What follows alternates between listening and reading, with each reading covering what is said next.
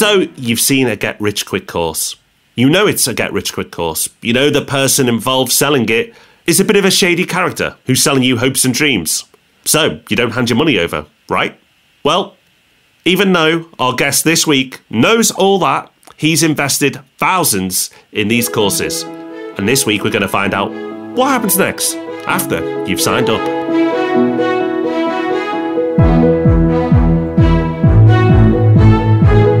Welcome to the Property Podcast, where every Thursday property investors come together to be informed and inspired. This week we've got the second part of our brilliant conversation with Mike Winnett. So if you've been tempted to lay down thousands of pounds for a course that's going to make you rich, and you're thinking, well, maybe there is something to this, maybe the marketing's a bit full on, but maybe there's loads of value in there. Well, you don't have to, because Mike's already done it. And make sure you stick around to the end, because we've got another brilliant video recommendation for you as well. So it's time for our favourite part of the show, the confirmation bias section, or as we like to call it, the news story of the week. Rob, this week, conveniently, we've picked a story that backs up something that we've been saying for a little while. Yes, thank you, Property Wire, for publishing a story with the headline, Property Investment Surge Could Come After Brexit, New Poll Suggests. This is something that we've been saying for a long time that we anticipate happening, and there's now some data from a survey to back up this view. 55% of people, according to this, have paused their investment plans over the last 6 months as they await the outcome of Brexit. 60% are waiting for the budget before pressing on, and 37% have taken a property off the market because of a slowdown in activity. So if you put all this together, you've basically got a large number of people who would otherwise have been transacting in some way, they would have been buying or selling, who haven't been doing that for the last 6 months at least, while they wait to see what happens. And I was speaking to someone the other day who said that he was saying the same thing with businesses. After some initial stockpiling, there's been 6 months of activity when they normally would have been investing and doing various things, and they haven't. So when we do get a resolution, all those 6 months of activity will happen all at once, and things will really kick on. And it seems likely, Rob, even though the mainstream media would have you believe otherwise, that the same thing will happen in property. Absolutely. And that's again reflected in this survey. 51% of respondents said they believe there'll be a surge in activity after October 31st, with only 31% thinking the market will go in a negative direction. And with so many people holding back right now, I think there's a couple of things to consider here. I believe now is a fantastic opportunity with so many people sitting on the fence, because if you can find people who want to sell, and that's not so easy right now because there's a lot of people taking their stock off the market. But those who are left in, those who are trying to move their stuff on, there's opportunity, there's deals to be done. The deals that I put together in the background with Property Hub Invest, they're not coming along every week, but when they come along, they're strong because of the economic uncertainty. We have that leverage at the moment. So for me, I think right now, although there's not much of October left, is a great opportunity if you can find it to invest. Afterwards, though, I think it's an absolute no-brainer that maybe after an initial few months of uncertainty, and possibly even dip into a very small recession, we'll then go into a huge cycle of growth, which is very much reflected in the 18-year property cycle, something we've talked about a lot. You can find more information on the 18-year property cycle by searching through our website or even on Google. You'll see our stuff come up there as well. The podcast, we've done loads on the 18-year property cycle. Make sure you understand it because it's really powerful. I think finally that if we assume, and I don't want to say it's a certainty, but if we assume that Boris is still in power after Brexit is delivered, and it's not a certainty, but let's say he is, he will be very motivated to make whatever outcome is delivered look successful. So not only have you got this pent-up demand, but you're also going to have a lot of stimulus into the market as well through the government. So that will be a lot of infrastructure projects, a lot of investment, possibly some tax cuts, all designed to stimulate the market over the short to medium term to make himself look good. That doesn't make him a bad person. That's pretty much what all politicians do. But again, all these things combined and the 18-year property cycle all do point to a surge is on the horizon. So we'll see. Not long left to find out. And if we're wrong, we can just conveniently forget this segment. This week, you're in for a treat because we're bringing you the second part of our interview with Mike Winnett. If you haven't listened to last week's episode yet, go do it, get all the background. But the gist is, Mike sold his business for a tidy sum of money and decided to use the proceeds to embark on a quest. He decided to click on all those adverts that you see on your social media and on YouTube, promising you a formula to get rich quick to see if you actually can. Yeah, so the conversation heads into what happens after you've handed your cash over, which I think is really interesting. And also, I found really interesting Mike's view on mentors. So he talks about that as well. There's so much good stuff in here, and that's because Mike is spending his money on these things, so you don't have to. He's giving you the results, the outcomes. So let's get to it. Here's part 2 of the Mike Winnett interview. Let's give them the benefit of the doubt for just a second and say like their products that they're signing you up for are so amazing that they feel like they have to use every trick in the book to get you to buy them because they just want everyone to be able to change their lives. You've actually seen the products now. So what's it actually like when you've sort of given over your credit card details, you actually start to apply this stuff? So what's it like? like some of the business plans they're giving you out, and this is going to be the formula that's going to accelerate your business to be 5, 6, 7, 10 million. Very similar to the ones that were in my GCSE business studies book. Like you could just go and download a template, say on some of the property courses, some of the things that they're explaining to you. It's like, oh, when we say it's not your money, you have to go and convince other people to give you their money. It's like, so really, you've just told me to do what you're doing, basically. And that's how this whole thing works. So it's just value of the product isn't very good. Ultimately, what they're trying to do is upsell you into some form of mentorship. And don't get me wrong, say property is the perfect example. I do believe if you had a property mentor that genuinely is going to help you, you will probably be more successful in property than if you just read a book or watch a YouTube video. I do believe that. I just think maybe they're not worth the amounts that these people are promising you. And if you've not done all the first bits first, if you've not done the free researchers out there, join communities online, join some of the forums and done some of the basic stuff. Don't go drop in 6, 10, 12 grand on a mentor when you don't even understand what yield means. Or yeah, absolutely. I mean, and also people think you have to pay for a mentor and it has to be an official thing, but you can just go to meetups, meet more knowledgeable people who are further on than you, and ask them questions. Because in these industries, people like it when they're asked about their expertise, because then they can be an expert and go, oh, well, it's great that you're interested in property or HMOs or whatever else. I've done this, or try that, or speak to this person. Yeah. And in a way, they're mentoring you, but it's cost you a few minutes of your time and being friendly and polite rather than $1,000 every month. Yeah, it's interesting. I had the conversation this week actually with someone about mentoring. I've got 2 mentors. I don't know how I would feel about paying someone to be my mentor, because that makes me think, what are their intentions in reality? And don't get me wrong, some of them do work. I imagine they do work.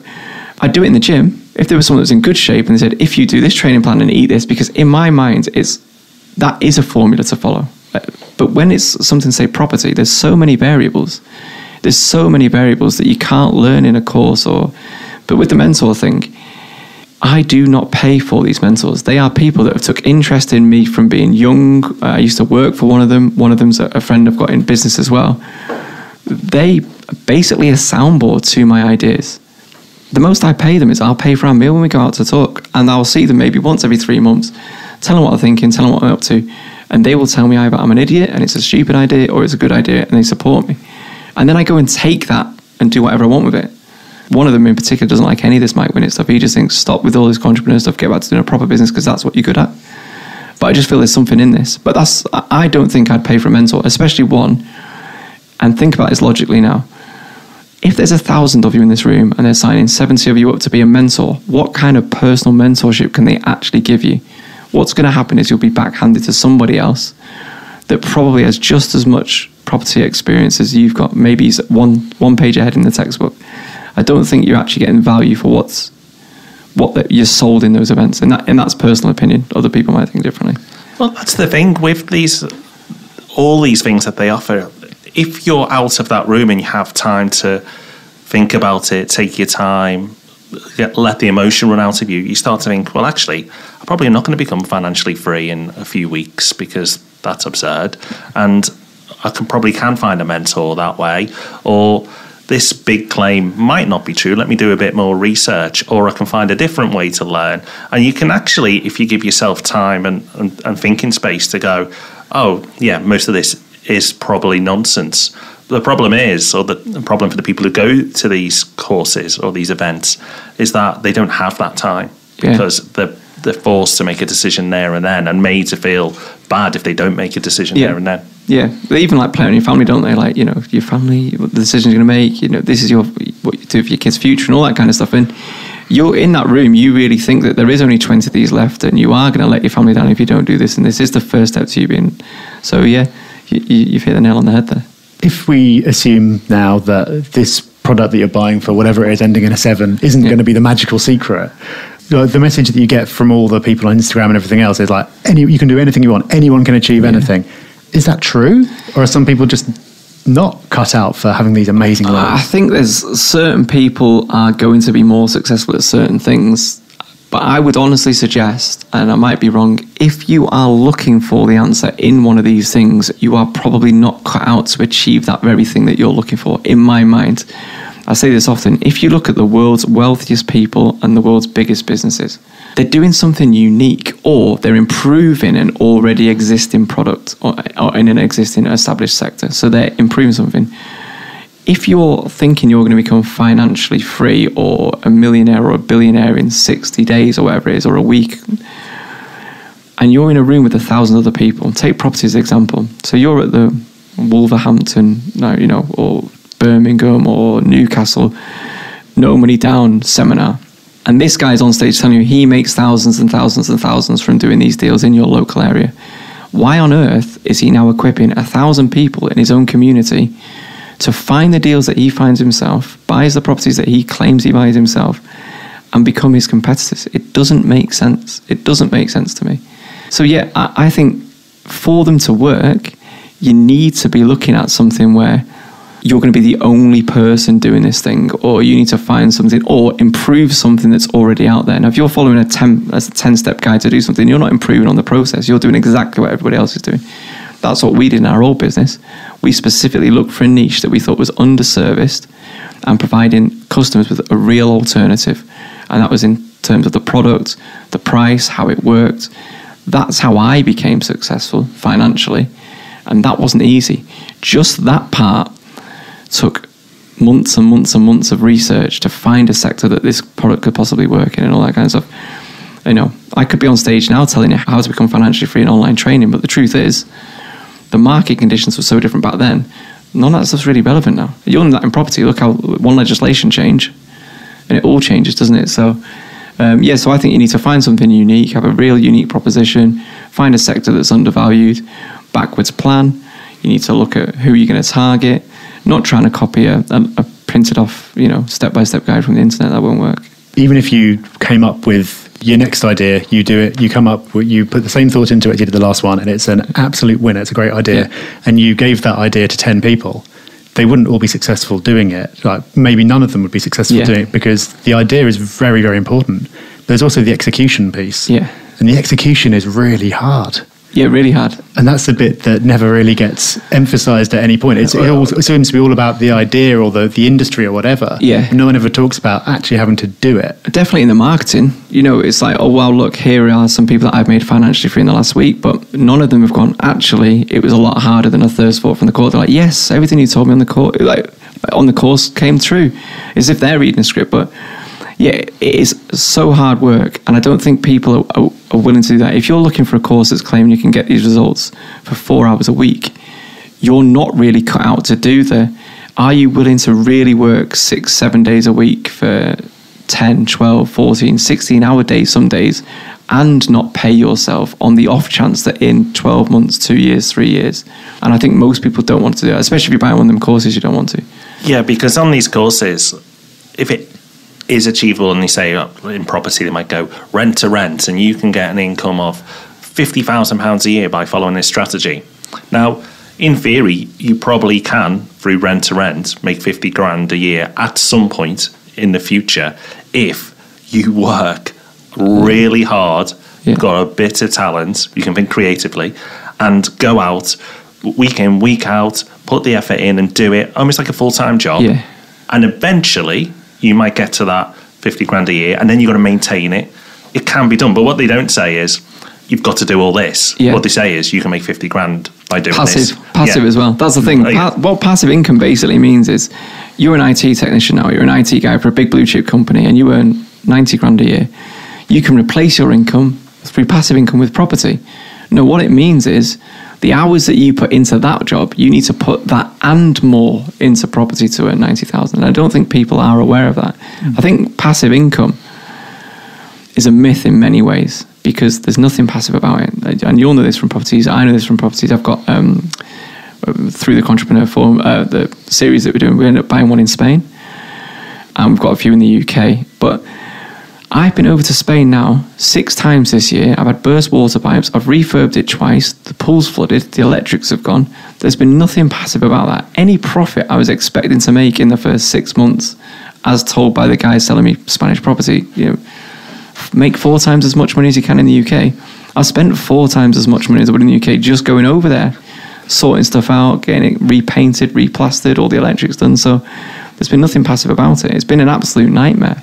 But no one's telling you that bit when they're selling you these kind of things. So there's not necessarily anything wrong with making money non-passively. Like a lot of the property stuff is like it's clearly not passive income. Yeah. But if you're replacing a job that you really don't like with a job that you actually prefer, and you prefer working really hard in property, then that's totally fine. Yeah.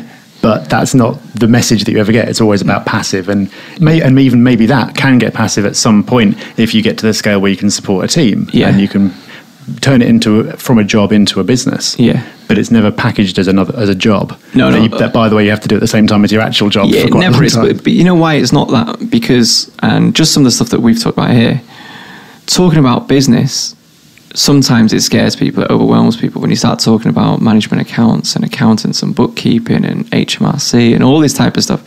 That would scare Joe Bloggs off, or like Joe Public off. So to say that anyone can become financially free in 90 days, that appeals to everybody.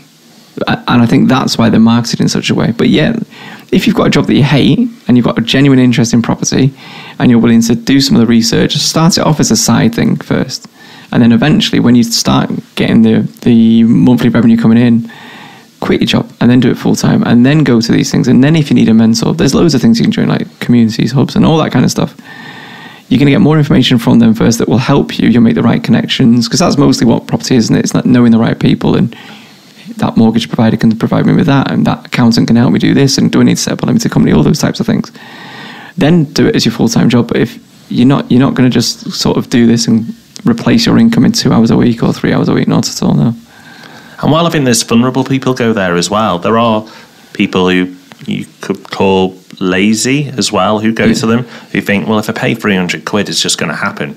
Whereas actually, those people, they're not the ones prepared to go searching for the information on the internet, read every blog available and speak to people, go to networking meetings, visit the areas they're interested to work in and put that effort in. Because actually, all the information that is taught out there with a price attached to it, the vast majority, if not all of it, is available for free. Yeah. And mentoring can be free. Yeah. So why are you paying? Yeah, there's not much more in that paid stuff than that is free. In fact, if anything, they're just regurgitating the stuff that they've got from forums and other bits. It's all just recycled rubbish, isn't it? Let's be honest. A lot of it is.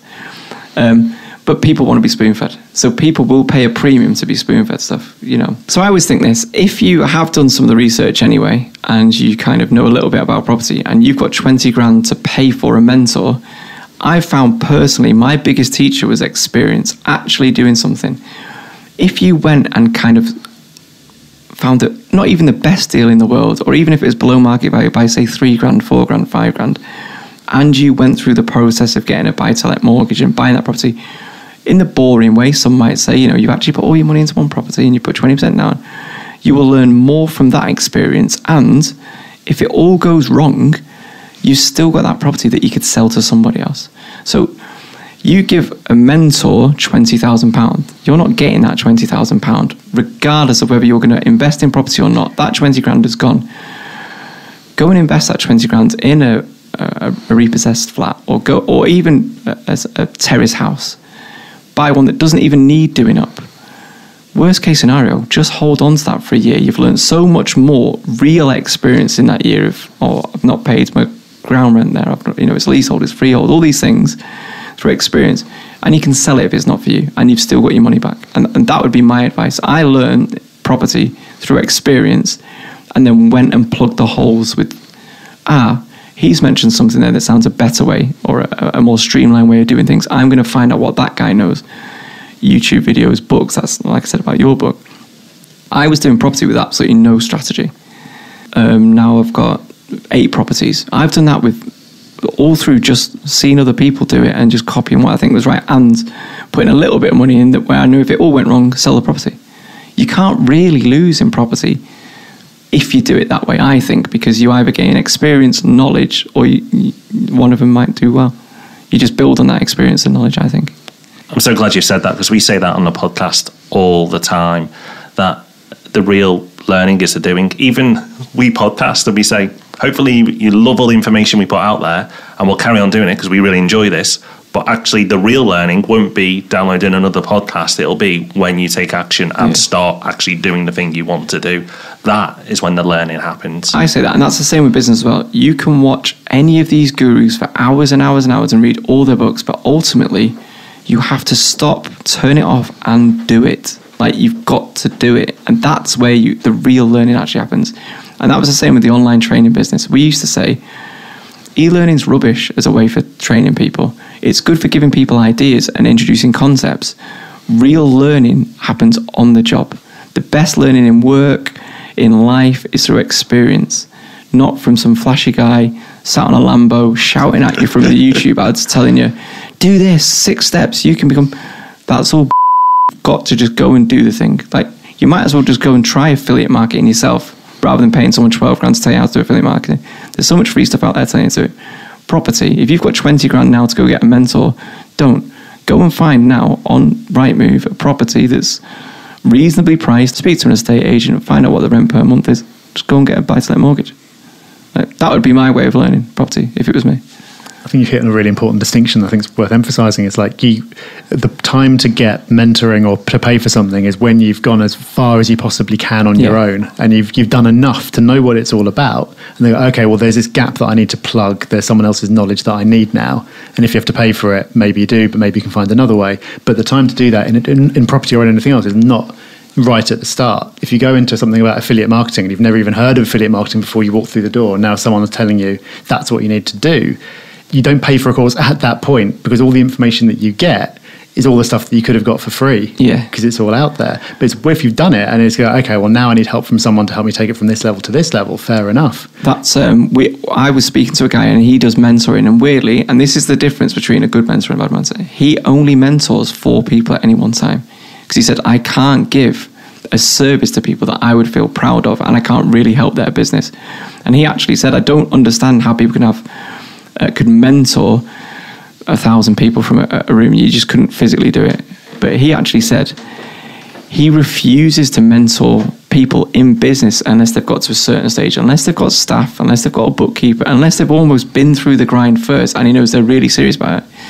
He said if they're a brand new startup or they're a solopreneur, whatever you want to call them, and they wanted him to help, he would say no, because he doesn't even know if you've got it in you to go. They almost need to reach the end of their ability before he can then talk strategy and streamlining and making it better.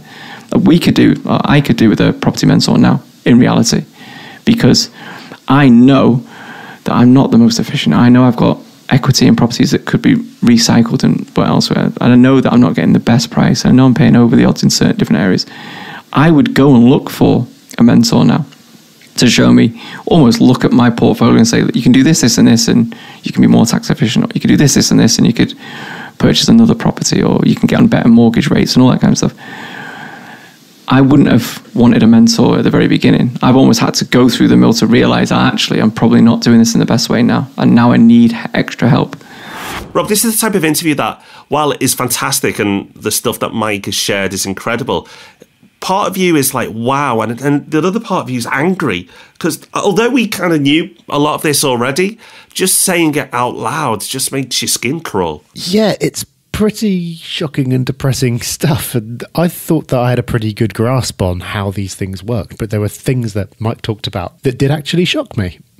And I love the fact that Mike is doing what he's doing, and he's embarked on this quest, because he is stopping people from being taken advantage of. And that is, I think, what's happening. People are being taken advantage of. Everyone wants to have a better life. Everyone's looking for a shortcut, if there is one.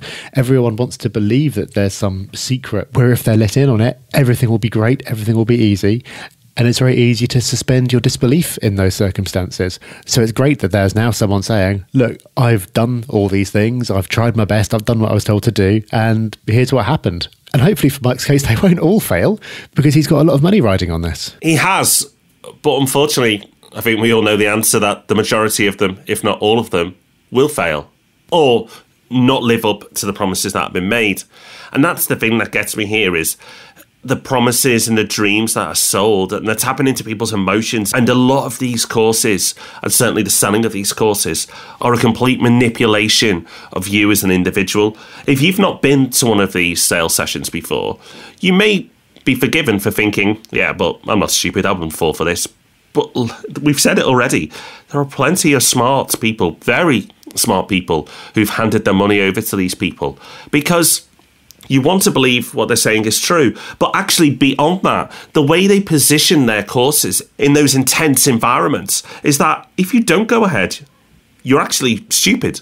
These people selling the courses aren't just good at sales and marketing. They're master manipulators who've been taught how to do it. And that's why they all do very similar things. There's a process to it, as Mike's alluded to. I'm sure when they go to sleep at night, they convince themselves that what they're doing is right. And if they manipulate you, it's fine because their end product is good.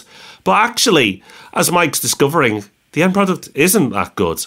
Yes, 1 in 100 people or the fake plants may tell you that they've had massive success by following the practices and teachings of this particular guru. But most people don't. The vast majority of people don't see any success. Or if they do see success, it's a lot harder than what was portrayed. And the results often nowhere near as significant. See, here's the thing. Most of the information, if not all the information that's taught in those courses is available for free. It is. And it's not just on the podcast here, although we're doing our very best to give you as much as possible. It's not just through our YouTube courses, Rob's books, the magazine. There's other people who are very generous with their time and knowledge as well, who will help you for free. If you go along to networking meetings, again, meetings where there isn't a sales agenda, and speak to other investors and landlords, the amount of people that will give you guidance and advice is phenomenal. And guess what? They'll do it for free because people like to share their knowledge. And I think most of all, Rob, all of that said, the best education by far, way better than the podcast, way better than your books and anything else we do, is actually starting to invest. Definitely. We've said it before, but it's when you start doing it that the real learning starts. I've experienced the same thing. You do all this reading and all this learning, you feel like you know a subject really well, but it's only when you actually start doing it that you really grasp it, that you learn the real lessons, that you learn all the ins and outs and the little details that you need to be successful. Now, that doesn't mean that you should just rush in and buy a property without having done any research at all. Of course not. But there are enough free and very cheap resources that you can use to get your knowledge up to a reasonable point. Then you can buy a property. Then the experience that you have going through the process of buying that property and letting it out or doing whatever you do, that will then give you the real base of knowledge that you need to move on from there. You could spend 30 grand on a course or some expensive mentoring. It sounds crazy if you've never been in this world before, but I know that there are courses out there that cost that much. You could do that and you would learn something. But you will learn so much more if you take that 30 grand and use it as a deposit on a property. You'll come out knowing more, you'll come out with more confidence, and you'll actually have an asset rather than just having put money in someone else's pocket. So a huge thanks to Mike on 2 levels. One, for coming onto the podcast, because we are trying to get this message out as far and wide as possible. And the way Mike is doing it is incredible. But actually, thank you for him for doing this. Like, what a beautiful position to be in that. Because he is actually financially free, he can go and do this. And it's kind of ironic that he's put himself in a position of financial freedom through hard work and graft and a bit of luck, and then spending his funds on courses that promise the financial freedom through quick wins and a secret system. I think Mike's going to see a lot of success from this because This has been a long time coming. As we said, his first video is the video we wish we'd made. But I think Mike's dangerous because he's got very little to lose. I think a lot of these gurus are going to be running scared. Well done, Mike. Just before we head off, we've got time for Hub Extra, that part of the show where we give you an extra resource, video, book tip, something to send you away with to improve the rest of your week. And this week, we've got just a little bit more love for Mike Winnett because his latest video is absolutely phenomenal. And basically, Rob, he's made the anti-marketing video for a big event that's happening in November. Yeah, so if you want to see some of these gurus in action, then head along to the National Achievers Conference in Birmingham on the 19th and 20th of November. But please don't go. And if you do go, please don't take your credit cards. So these are actually not the best of these entrepreneurs in action. So there's a few headliners there. Not all are entrepreneurs, the headliners, as Mike would call them. And what they will do is they will pitch you all their courses, tell you how you can change your life by investing in their products. If you want to see what Mike's talked about in action, then head along. Tickets are quite cheap, but please don't go with thinking you're going to change your life. What they do is they pay for headliners to attract people in. And this time around, they've got Gary Vee and Russell Brand. And then what they'll do is then stuff the rest of the weekend full of these people who are going to sell you products and courses. And that's how they make their money. I'm not going to say too much more, but Mike delivers this in a very entertaining way, which you can find by searching for Mike Winnett. Watch that and subscribe up. And while you're there, you may as well sign up to the Property Hub YouTube channel as well, because we're ramping up the amount of videos we're putting out. So that's also worth subscribing to. So that is us done for this week. Thank you again to Mike for joining us. We will be back with another episode of the Property Podcast next Thursday, and before then with Ask Rob and Rob on Tuesday. So until we see you next, have a fantastic week. Bye-bye. Bye-bye.